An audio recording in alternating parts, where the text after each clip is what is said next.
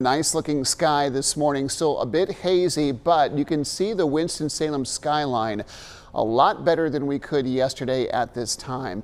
The rain that came through, and we only saw less than half an inch over the vast majority, if not all of the area yesterday, really helped wash some of the lower level particulate matter out of the air. And so at least it gets us off to a better start to air quality, but is expected to increase to code orange levels by later today. We are currently at code yellow, but expected to see that develop as we don't have much rain in the forecast until late weekend, talking mostly Sunday night and into Monday.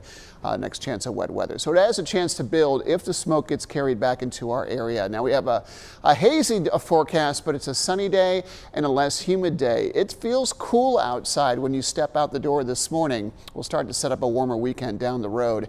Cool flow of air coming in, rain squeezed just to our south.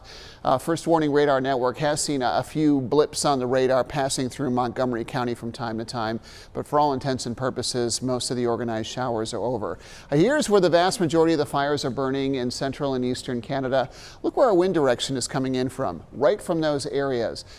So it's safe to say that the haze levels are going to start to build again gradually over the next few days. I think we're both code orange today and tomorrow.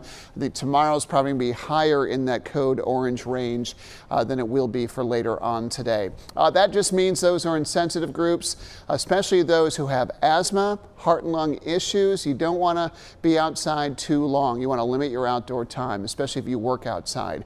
Other more sensitive groups involve older adults, young children, and teenagers. Again, don't overdo it. If you're a runner, again, hitting the treadmill is probably your best bet moving forward today.